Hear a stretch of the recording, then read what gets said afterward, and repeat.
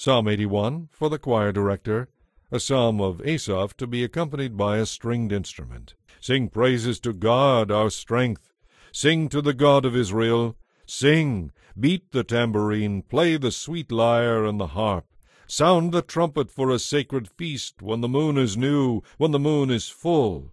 For this is required by the laws of Israel. It is a law of the God of Jacob.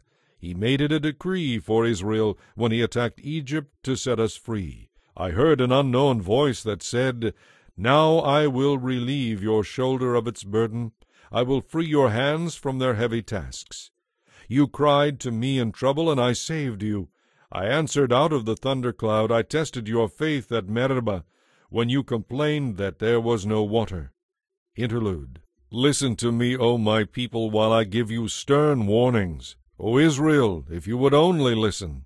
You must never have a foreign god. You must not bow down before a false god. For it was I, the Lord your God, who rescued you from the land of Egypt. Open your mouth wide, and I will fill it with good things. But no, my people wouldn't listen. Israel did not want me around. So I let them follow their blind and stubborn way, living according to their own desires. But oh, that my people would listen to me, oh, that Israel would follow me, walking in my paths. How quickly I would then subdue their enemies, how soon my hands would be upon their foes.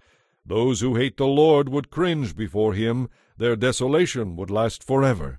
But I would feed you with the best of foods, I would satisfy you with wild honey from the rock.